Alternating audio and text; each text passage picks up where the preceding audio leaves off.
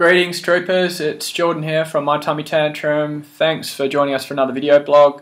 This is my first update on how my Fecal Microbiota Transplant is going, or FMT as it's known for short. So I'm currently on day 5 and I've been doing transfusions for the last 4 consecutive days.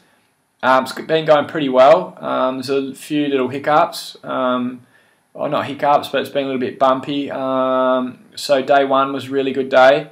I did my transfusion pretty early in the morning, and then all through the day I felt really good, happy, very calm, no anxiety.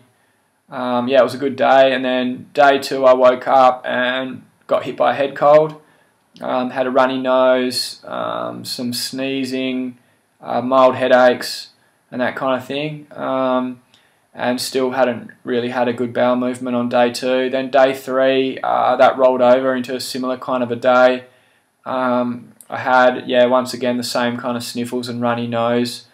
And then finally had a proper bowel movement, which was good. It looked a lot like my donors, to be honest, which I'm seeing is really good signs. It was just kind of the same colour and just a lot better form than what I've seen in the past. So I think that's a pretty good sign to see that on only day 3.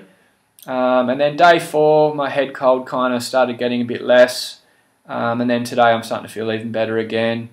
So yeah, there's been good signs for sure. I think we're going to hopefully stick with it and keep going for a couple of months. Obviously not doing them every day, but just doing them when I can, as much as I can.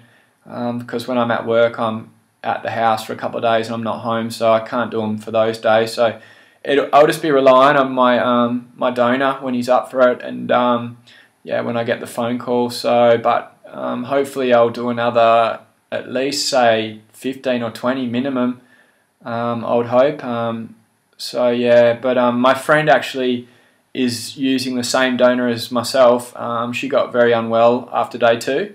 So she was really nauseous and vomiting and had a really bad sleep on day 2. But she seems to have come good now. She had a bit of a rest on day 3 and didn't have a transplant on day 3. And then day 4 went back to it again, and she seems better from what I hear. So I think probably due to the severity of her illness and probably more severe bacteria, that she's getting a bit more heavier die-off than what I have. But yeah, I'm seeing it as good signs, the die-off factor. I was speaking to my friend who's done the FMT before, and she got the same thing as well. I think you can get it anyway. I mean, sometimes people get it from herbal, herbs or antifungals or antibiotics or whatever. It can all do the same kind of thing. So it's all good signs. Feeling pretty good, feeling quite happy actually. And looking forward to doing a couple more and seeing how it keeps going.